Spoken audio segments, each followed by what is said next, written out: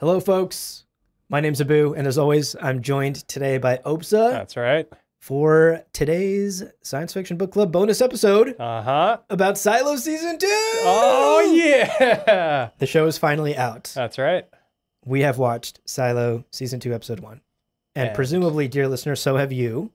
I sure hope so. I sure hope so, because Yes. we're talking about it today. That's right. So over the next 30 minutes or so, Opsa, we are going to share just sort of our first impressions, Yes. our gut reactions to Yep. the show so far. Obviously, it's coming out episodic, so we've seen episode 1, and that's what we're here to talk about today. As far as spoilers go, for anybody who's watching, we highly recommend that you watch all of Silo Season 1. Yes, naturally. Naturally. I should hope so. And we are covering the book on the show, so as long as you are up to the reading that we've covered through on the podcast so far, you should be good to go. Yeah. Because that's where you and I are in the book That's as right. well. Yeah. We haven't finished it yet, but we're basically in the final third of it. So as Yeah. long as you've read the first 2/3 of the book.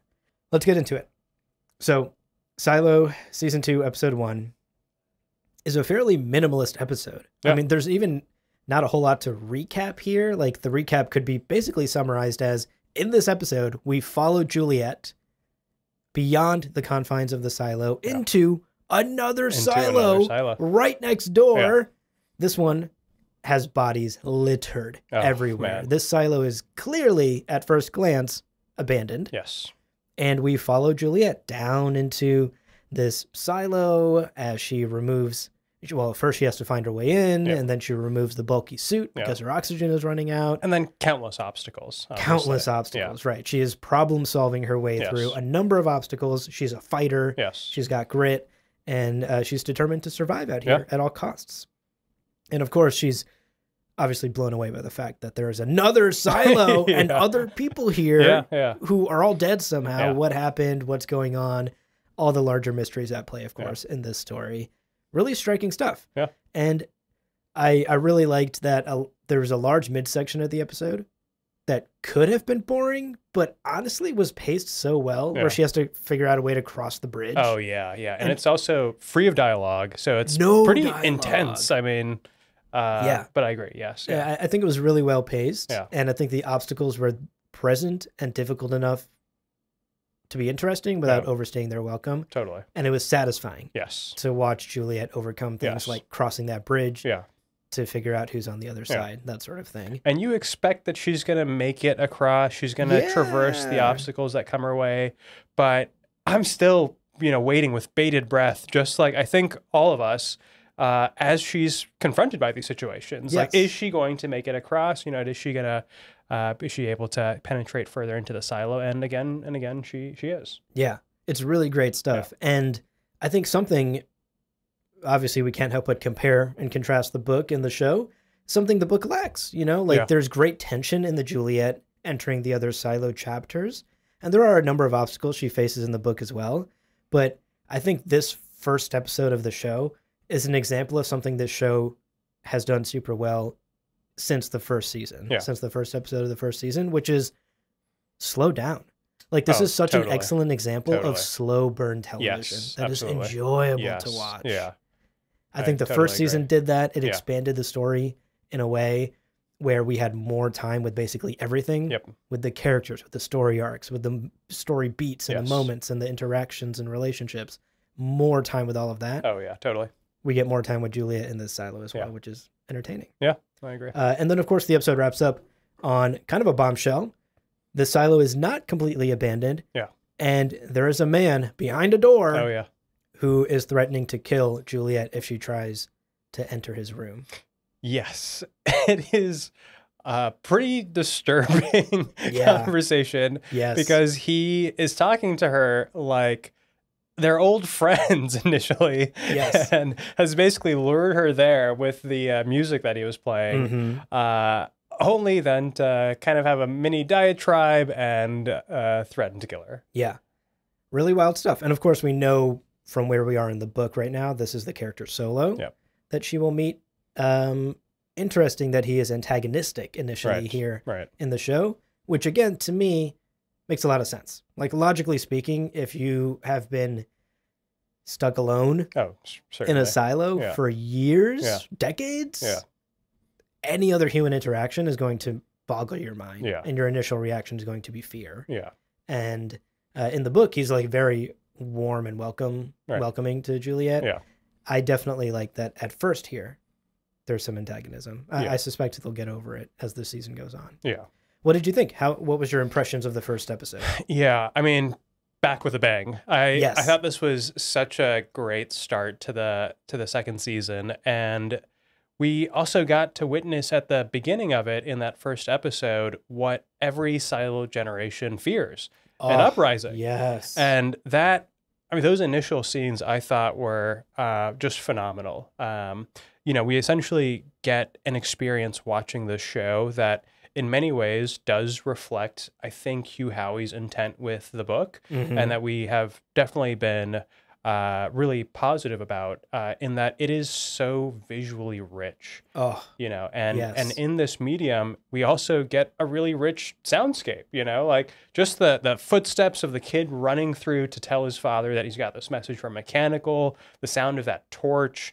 You know, when we see Juliet walking outside, the destruction and chaos and the bodies that are littered outside, just, I mean, phenomenal. And also the contrast with her like pristine white suit. I just thought that was such a beautiful juxtaposition of what, you know, essentially the intent of the silos were, which was to preserve the remnants of humanity. We've got, you know, theoretically the last 10,000 people that are bottled together in the silo, and they're doing their utmost to essentially like preserve whatever sanity and hygiene and, you know, whatever they can. And to see that pitted against the outside and what they fear. And also to see that it was ultimately a failed uprising. I mean, they, you know, whether or not they succeeded in going outside, it's clear that outside is not a place that anybody, in fact, wants to be. So I thought this was such a honestly fantastic start to the second season here. I agree. And what great storytelling. And again, these ideas are in the book, but I do think they're presented in either sort of a rushed way or a weaker, less impactful way in the book, where we see what can go wrong in an uprising, which is the very thing that the people in charge, the people in judicial, Sims, certainly Bernard, the authoritarian rulers of the silo, this is the thing they fear happening. Exactly right. And we see it happen. And then we see the aftermath with Juliet walking through corpses littered everywhere. And I think that illustrates to us the great fear and illustrates to us why perhaps the silos were set up in the way they were, with this like authoritarian rule, with this very clear judicial IT conspiracy. And it's fascinating. I mean, to see it visualized in that way, I think is so powerful and so impactful. Oh, absolutely. And in fact, I think for Juliet to see it as well and to experience it herself. Some other things I wanted to say about this first episode. I loved the flashbacks to Juliet's childhood. Oh, yes. So good. Very effective. Very effective. Yeah, totally. I mean, they set up for us this really beautiful relationship between Juliet and the folks of the Down Deep. Especially Shirley Walker. Shirley Walker. Some characters that we know and love from the first season that we know Juliet is close to. Juliet calling Walker in a moment of doubt in the first season, remember? When she's thinking about quitting the gig and Walker's like, you're up there to find the truth, girl. The capital T, truth. Get up there and do it. That's right. So what if a man broke your heart, huh? That shouldn't stop you from finding the truth. So we see where that beautiful relationship came from through these lovely little flashbacks. And we see Juliet sort of adjusting to life in the Down Deep and her adaptability. But also the trauma that she has dealt with since childhood. Totally. You know, the how she lost her mother to suicide, how she was isolated from other children and had a difficult time connecting with other people. We see a lot of beautiful character development and backstory being filled in for Juliet. Yeah, totally. I loved it. I think it establishes a really beautiful relationship. And again, from the book, we know an uprising is coming. Establishing that relationship makes the uprising make so much more sense too. Oh, absolutely. because it's personal. Yes. Walker, of all people, should be pissed. Oh, totally. Yeah. Shirley as well. Shirley should be up in fucking arms. Oh, absolutely. Yeah. That her best friend has been sent out to clean because of some goddamn conspiracy by Bernard. Right. So I think, like, again, these ideas are in the book. Yes. But you really have to make some assumptions, and they're less effective. Yeah. The TV show is like, here's the idea, here's the emotional gut punch. Right. Get ready because we're going to hit you over the head with this in the best way possible. Yeah. Yeah. And to be fair, you know, in talking about the book, we've had to at times kind of fill in those blanks ourselves. So it is, absolutely satisfying to see that in taking on this new medium that, you know, both Hugh Howey, the creative team at Apple, were able to flesh out those arcs and those characters, and to really give kind of greater legitimacy and just like plausibility to their choices and their actions. I think certainly giving Juliet the flashbacks in where we can see Juliet develop that engineering mindset and just the instinct to, at every moment, solve the problem in front of her in whatever ingenious, you know, creative way that she can, is why when she finds herself in the other silo, it totally makes sense to us that she's able to surmount these obstacles, because we've seen that there's a lifetime behind every choice that she makes, which is just really excellent storytelling, you know, if nothing else. It's great storytelling. Yeah. You also, I don't know if you wanted to chat about this now, but you were mentioning before we hit record that you had looked up some AMAs that Hugh Howey has done. Yeah. Not only about his book, but about the development of the TV show as well, which kind of gives us some really cool insight into how this TV show came together and why some of the changes, the quite dramatic changes were made. Yeah, totally. And I'm looking at the comment here now. This is, to be fair, from 2 years ago, so a lot has transpired since, but let me just read it in full. So this is Hugh Howey responding to a question about his involvement in the Silo television adaptation of his book. And he says, quote, "I've been involved from the very beginning, sitting in the room with Graham and the other writers as we plotted out the beats for the pilot and each of the 10 episodes. Usually I was the one suggesting big changes and deviations, and Graham was like, let's stick to the book." Whoa! Which I just thought was phenomenal. I loved hearing that, and I love that there was that kind of dynamic, a creative dynamic between the two of them, where it's really, this is a chance for Hugh Howey to really explore more of his universe and to bring to life the story of Wool in a way that really is his vision, you know, and you have to applaud that. I mean, for him to carry that vision through to this really delightful end is it's been, so to be clear, it's been over a decade since he wrote Wool. That's right. And what a cool opportunity as a writer, as a creator, to revisit a universe and story that you told over a decade ago, and frankly, like, update it. Give it like another coat of paint, polish it out. Obviously, Hugh Howey has improved as a storyteller in the last decade of writing other books and stories and sequels.